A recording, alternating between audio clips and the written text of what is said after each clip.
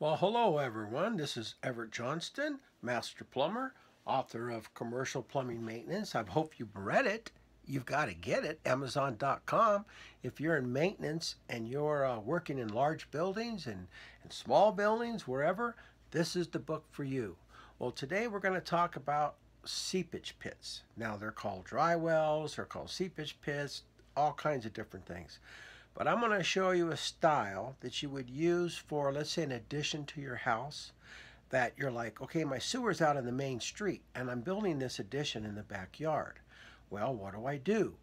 How do I get this done? Well, I can tell you can do it very simple as long as you don't add a toilet. Okay, so you don't want sewage water. So as long as it's gray water, like from a dishwasher, shower, a lavatory, a sink, a bar sink, you're okay. Even a urinal. So you could add a urinal, but you just can't add a toilet. Okay, so what you do is that you have to stay certain distances in the back or in the front, wherever you're putting it. I wrote it down, and let's see. Here's the distances you want to do. You want to be 100 foot from any well. So if you're out in a farmhouse, you're out somewhere and you got a well, you got to stay 100 foot from that. 20 foot from any building. So you got to be at least 20 feet away from any structure. 10 foot from any lot line. So if your neighbor's close to you, make sure you're at least 10 foot away from them. That way they don't cause trouble and nobody gets in trouble. It's like, what are you doing? And blah, blah, blah, blah, blah. And the biggest thing is frost line. Okay, you can't add all this water under the ground and just 2 inches or 6 inches under the ground like they do a lot of these rainwater things like you see on these videos. You have to go below the frost line. In Colorado is 4'6", but we go 5 foot. So with that said, you need to go 5 foot. But if you're adding an addition and stuff, I mean, it's not a problem. If you're adding just a little sink or something, you know, this is for an addition. So this is to help you out. If you want to unlearn about that, that's great. There's a lot of videos and all this stuff, but I'm just trying to make it easy. And the other thing is, so you want to be below the frost line, and when you take the pipe out, you want to be 1/4 inch per foot. So the size, just go 4 inches plastic. 4 inch takes 260 fixture units right around there. So you can add all kinds of stuff on a 4 inch line, and it's cheap. I mean, plastic, PVC, ABS, but it's got to be solid pipe. Not this holes in it. We're not doing a leach field. We're doing basically a gray water pit, okay, to take care of all this water that's coming from your addition. Now let me just show you really simple on a quick drawing how to do this. I mean, it's just digging. Big thing is get a tractor or something else.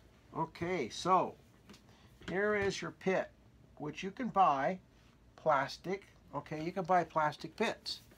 You can make this out of concrete. Who cares? Okay, a plastic pit. Now what happens is you take this pit and you run it at any, well, high or low, wherever you want to run it, because this is going to be empty. This is where you're going to dump your water into. So you're going to take this and you're going to go 1/4 inch per foot to your house. You're the new addition, okay? So you're going to stub into the house wherever you're going to stub into. You can run those lines all the way over to one little corner of the house, and then you run it down 1/4 inch per foot. So 1/4 inch per foot. All right, and you want to stay at least 20 foot away from the building. So you got to stay 20 foot away, and I would stay 20 foot from here away. So now once you get this dug out, remember this is going to be about 5 foot deep. Okay, and these pits, let's see, I looked them up. You can get a plastic, they call them drywall pits. And let's see, they're about $120 on eBay. So, but this will only come so tall. You may have to buy 2 pits to take it up a little bit higher. So you get 2 pits, 120, that's $240. The pipe's probably another, what, 20 foot of pipe? You're talking 40 foot. So, you know, that's not much. And you're gonna have fabric. So when you put this pit in, you're going to put something on the bottom. They sell these plastic round things, or you could put rock, you could put brick. So when you put the pit in, I like to stay at least 1 foot away all the way. So you're going to dig this hole, okay, like this. You're going to dig this hole this deep. You're going to go way deep when you dig your hole. So this is going to be a big hole. This is going to be probably 6 foot deep, because this is 5 foot deep here. So you're going to go 6 foot deep to put the pit in. Then you're going to add 2 pits together, and they're plastic. You just clip them together, and there's a knockout. You knock it out, and you put your pipe in, put it in about 6 inches in, and you let it drip in there. So all the water that's from your sink, your dishwasher, whatever you add to your addition, will go in here. And this is all 3/4 rock. Well, you put this fabric over this, so you got to put some fabric, okay, some fabric around this.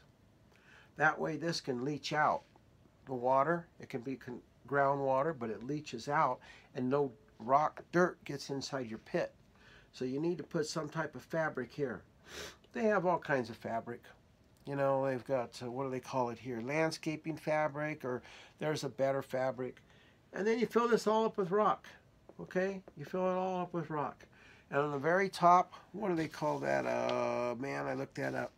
It's basically a lid. So there's a lid that goes to the grass, the top of that, okay? And if you've got this, remember, this is 6 foot, so you're going to be on the very bottom, and you're coming up. And so this could be, you put a piece of pipe to extend it, or you put, it's a cap, an extension cap with holes in it. So any water that comes to on your grass that's 20 foot away, that's out there, it'll also come in here and leach in. So you're making it a leach field, you're making a drain field. You can even add your downspouts and your gutters into here if you wanted to. You know, you could tap them into that 4, that's why it's a 4-inch line. You can tap it all in there. Now, isn't that fun? Huh? Ooh. You could even make this out of brick. You could put brick. If you have extra brick around, if you have stone, I mean, all kinds of stuff. They call it a seepage pit. They call it dry well. I call it a way to use it for if you're building an addition. All right, now if you want to hire a plumber, it probably costs you about $5 grand. You got to get a tractor, you got to dig it out. Now you can rent a tractor to dig this out. I don't know if you know how to rent a tractor, but if you even hire a guy to do it, you're looking at $250 an hour. Okay, that's in Colorado. Now, other places are more. So it's $1,000, what, $1,000 a day to dig this all out, and taking 4 hours, 4-hour minimum.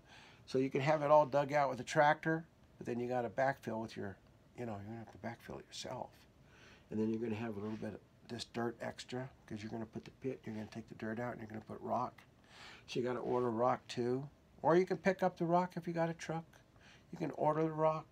Yeah, is it a little expensive for a homeowner? But man, it's cheaper than tapping back into that main sewer, or going all the way around to the front to tie into your front sewer if you've got, you know, in the backyard you're building an addition.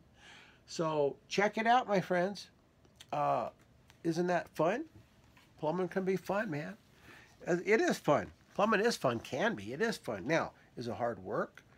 Can this be done? This can all be done in one day. If you have a tractor, you can go to Home Depot and rent a tractor. It'll take you deep enough. I don't know what area you live in.